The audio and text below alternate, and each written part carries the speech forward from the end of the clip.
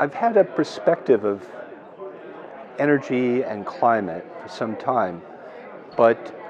I haven't really been dealt with the operational questions and the long-term issues that a number of the experts who presented today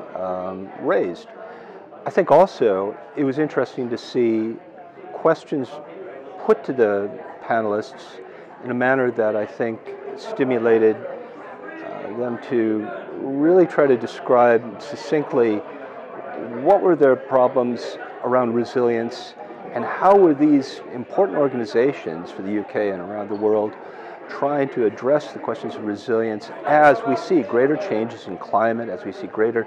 threats from social systems and political uncertainties